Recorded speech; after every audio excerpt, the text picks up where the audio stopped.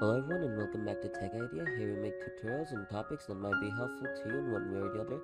And today I'm going to be showing you guys on how you can basically make your PC even faster than what it is. So if I bring my NZXT cam outside, as you can see my clock speed is running at 4.6. Even though there's nothing really going on, it's running at its max potential.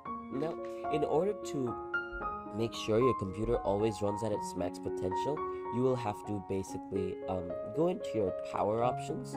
So basically your power plan. So once you're in power, you can go here by control panel, then hardware and sound, power options. It's going to be right here. So over here, typically every computer is going to be set as balanced. You're going to have high performance and power saver. In order to get ultimate performance, you'll have to basically go to command prompt and run it as administrator.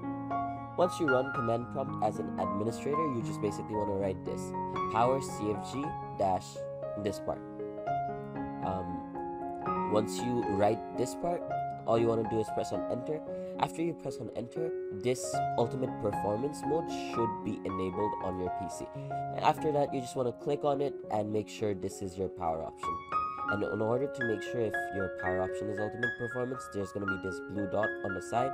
So just ensure that's on and your PC should be running at its max potential. With that being said, I hope you found this video helpful. If you did, please drop a like, and if you want to see more videos like this in the future, don't forget to hit that subscribe button as well as that notification bell. Thank you so much for watching. Bye bye.